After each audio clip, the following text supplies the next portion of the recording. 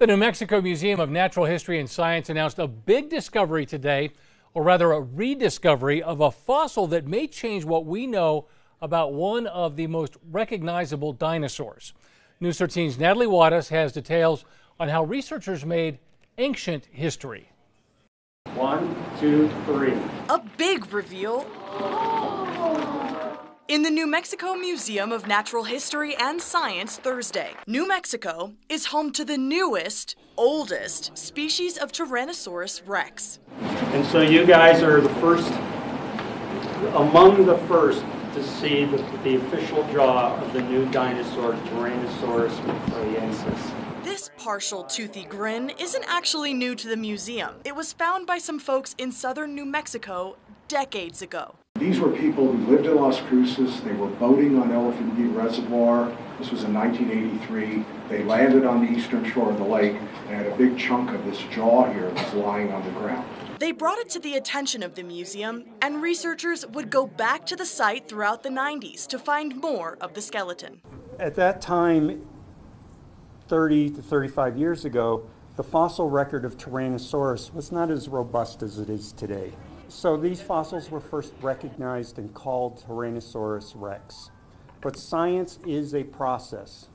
With each new discovery, it forces us to go back and test and challenge what we thought we knew.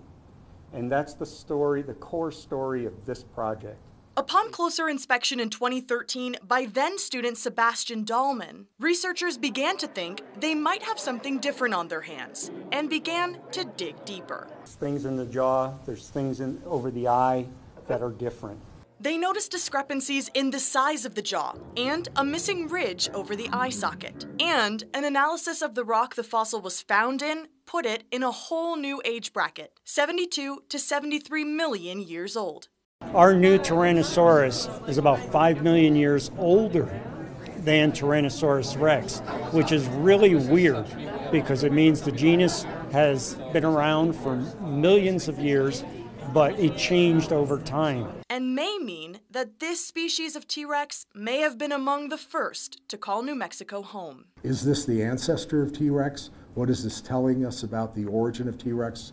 It didn't necessarily originate in Mongolia. It may have originated in southern North America. And so what's good about it is this. Any good piece of science should raise more questions than it answers. Natalie Wattis, KRQE News 13. And the fossil is currently on display at the New Mexico Museum of Natural History and Science. Grant, I say we claim it. We say, no, T-Rex started here. I completely agree, yeah. right? Yeah. Own it. Get the tourism department on this. Yeah, that'd be a big bragging right, wouldn't it?